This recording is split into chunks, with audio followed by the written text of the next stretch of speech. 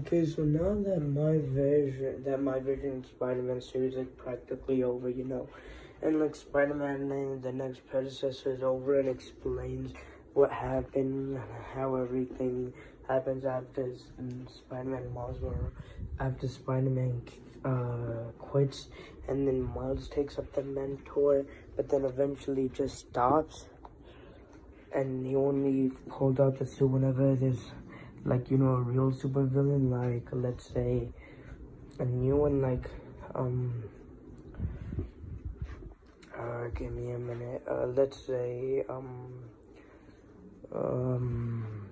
Shocker, okay?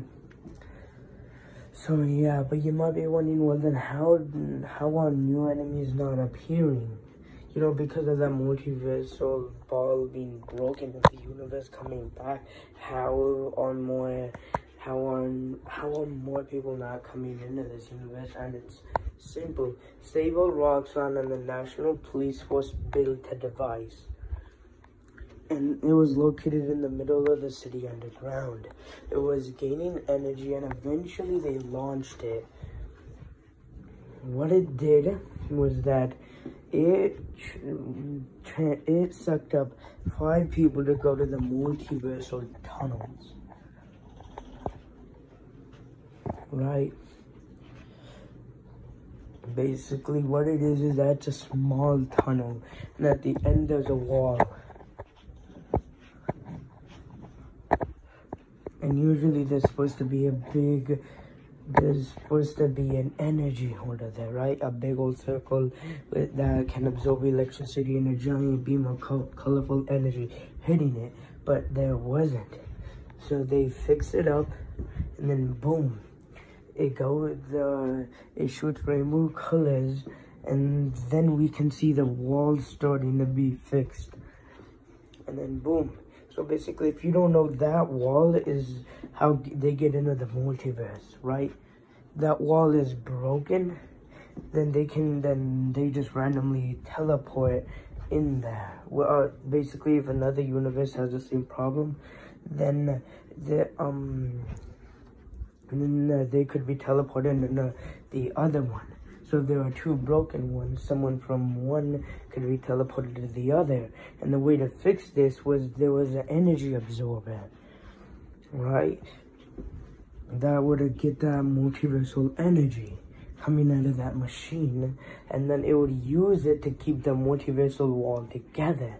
But since there wasn't any of that multiversal energy, couldn't fix it. So when they fixed it up, and then it worked, and it shot at it, it used that energy to fix up the wall, and is keeping it maintained.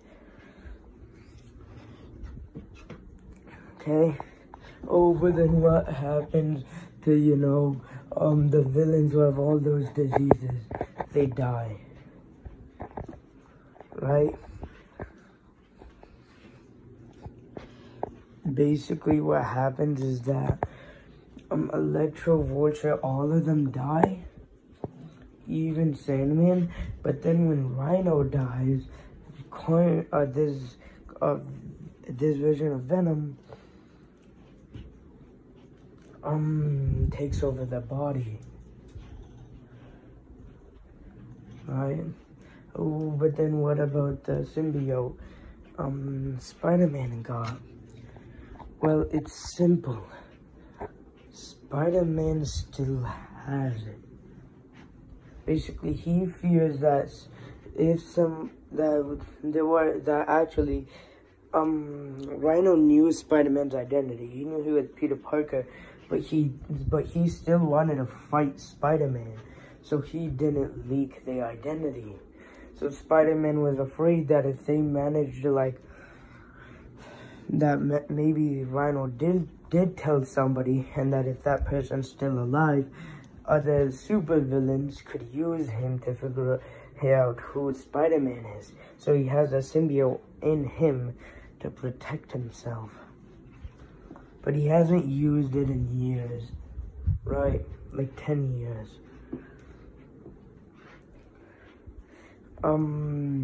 Yeah.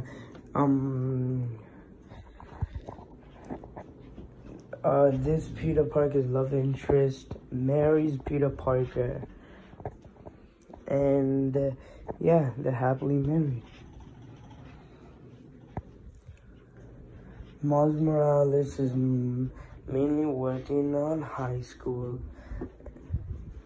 And just, you know, just making sure he still has those abilities if he ever needs them again.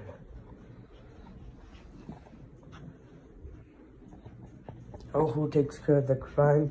Sable rocks on Oscorp and the police force. I mean, they do a really good job, right? Really good job. So yeah, they take care of that.